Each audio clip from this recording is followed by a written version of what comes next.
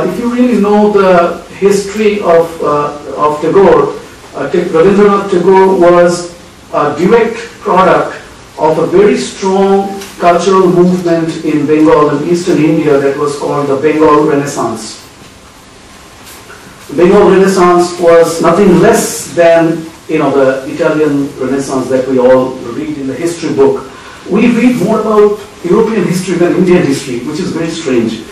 And the only thing we know about Indian history is about the emperors and how they built these huge, like palaces and castles. Cultural history is also a very, very important part of our history, but we really do not hear much about it or read much about it in our textbooks, which is very strange for me. But the point is that Bengal Renaissance was a very, very important part of our Indian history. What happened at that time was that because of that cultural movement, people came out against orthodoxy. People came out against Brahminism, the caste system, the seclusion, the discrimination against people. Women came out strongly because of Bengal Renaissance, and they empowered themselves with education. That was the first time when women actually went to high school and then women actually went to college. On top of the fact that they are themselves very artistic and very, very high in artistic quality itself, but you have to go beyond that, just like you want to go beyond the gatekeeper to touch the feet of the real king. You have to find out what the real message is. And the real message of Tagore's songs and Tagore's poetry is emancipation. You all know what emancipation is, right? You guys are very smart. Emancipation is inner freedom, inner liberty. I'm sorry, I'm just giving you something that you already know. You guys are very smart. So emancipation is really the primary message of Tagore. In all his writing, Tagore has been used very selectively by the media. Okay? In our country, media, in all the other countries, in the United States also, media uses all these very important people in a very selective way. They do not tell the whole story. So when media talks about Tagore and people just go in front of his statue or painting and they start worshipping him, they do that without really knowing what he was all about. Because that message has not been conveyed to them. Selectively excluded, taken out of the worshipping process. So Tagore's message is really the message of emancipation. Okay? And Tagore was one of the primary social reformers who worked actively for the empowerment of women. And Tagore came from a school of thought that is known as Brahmanism.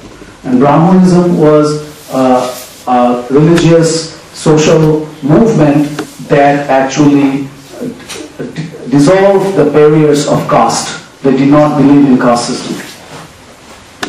So all these things happened way back in the early 19th and late 19th century. And Tagore and, Raja Ram Mohan Roy was probably one of the primary forces behind Bengal Renaissance. And a Portuguese scholar named Dirosio, whose father came from Portugal, and he was one of the primary teachers of Bengal Renaissance. And he was so important in his time, and guess what? This young teacher died when he was 23 years old.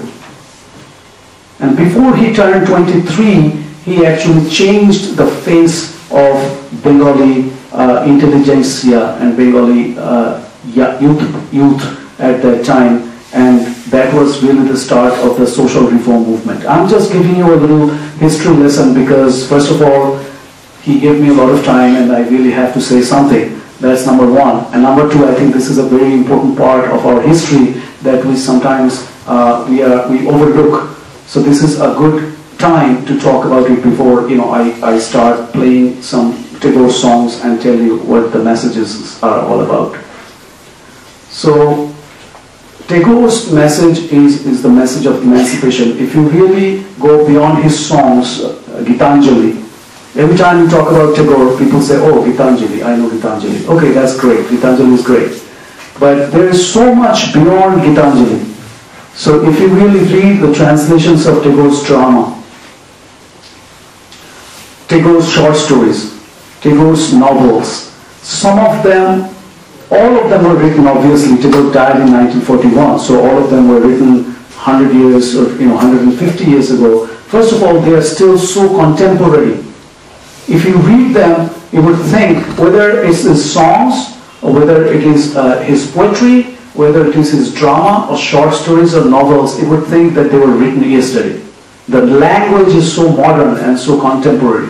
That's number one. You would have no problem understanding his language. You would never think that these words were crafted some 100 or 150 years ago. They are so modern. We actually talk in that type of a language today. So there is no time separation, there is no time gap between now and then. That is how modern he is.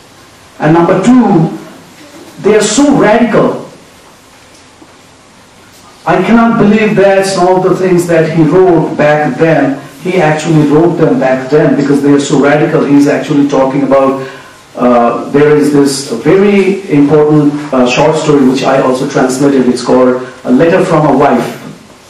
This wife, the very traditional families like middle bride, she is not like physically abused or anything like that. She was not that extremely abused or anything, but she was always repressed by a very patriarchal, male-dominated system.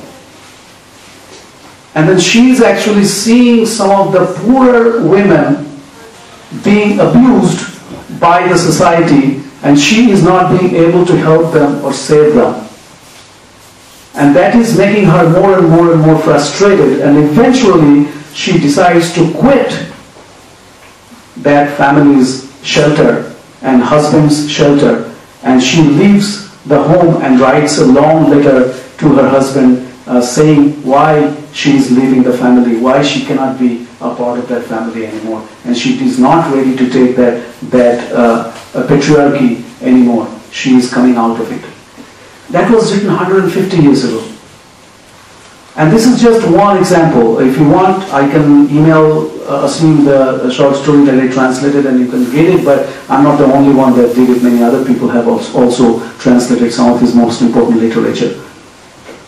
The point is that when our country is being so completely overwhelmed by kitsch, okay, when serious art, real art is being excluded and undermined from mainstream conversation, when real artists, senior artists, young artists, they are being marginalized by the people in power, by media.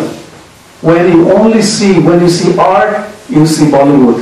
When you see dance, you see some trash dance that really makes me nauseated from time to time. When you see MTV, it's like so not Indian. I don't know how else I can describe it. And it really doesn't have to be very conservative Indian. I'm not talking about that. I'm talking about just the difference between art and non-art. And what is non-art is now being imposed on us as art. And you, the young people, really need to understand it and do something about it. I think when we live in America, 12,000 miles away from my own country, and when, like I have really nothing to fall back on, Tagore comes to my rescue. But it really doesn't have to be Tagore only. It can be anything. The only thing is that it has to be real art and something that is not the Darwan, not the gatekeeper with the curly mustache, but the real king who is waiting inside for you. You understand what I'm saying? Okay. So I'm going to, if I can just have like 2 minutes of your time, I can set it up and I can play a couple of songs. I've actually recorded a new CD of Tagore songs very recently, but the CD is not out yet. It's going to be released on the 21st of January, but I have some sample songs with me. I'm just going to play 1 or 2 for you, and then if you're interested, I also have translations of those 2 songs that I'm going to play for you. If you're interested, then I can show them.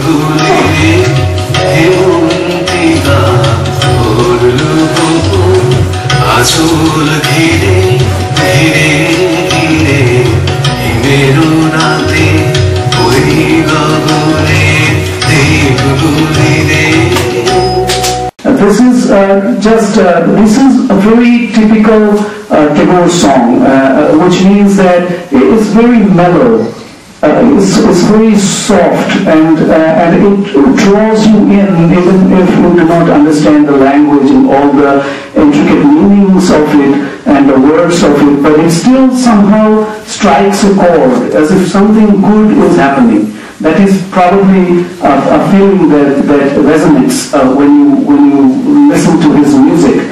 This particular music is talking about just a description of a starlit autumn night, and as if the gods and the goddesses are lighting up the sky with the beautiful stars, and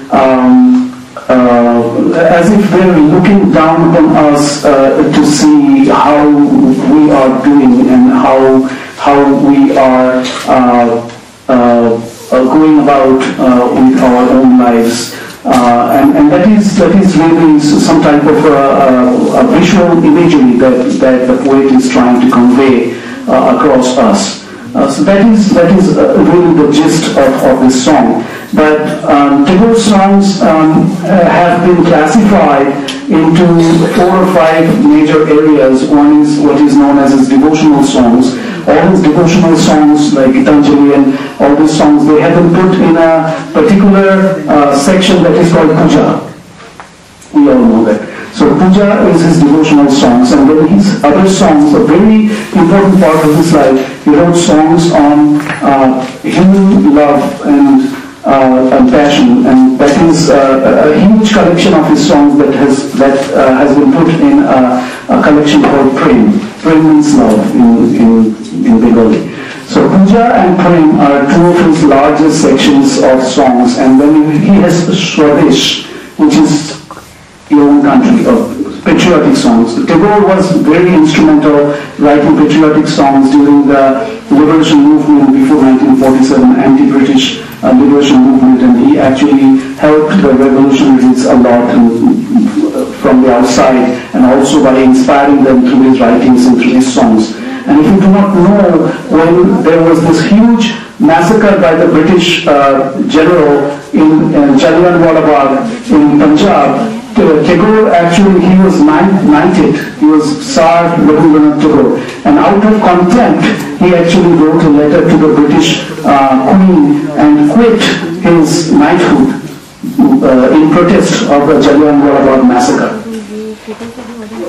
When some other very well-known Indian leaders, I don't want to name them, they did not really do anything to protest against it. So puja, praying, shortage, and then there is a huge collection of songs that is called Prakriti, that means nature. So, and then because we have 6 seasons, he actually has written hundreds of songs classified into the 6 seasons under Prakriti or nature. So these are some of his major creations in terms of his songs. He wrote approximately 2,500 to 3,000 songs.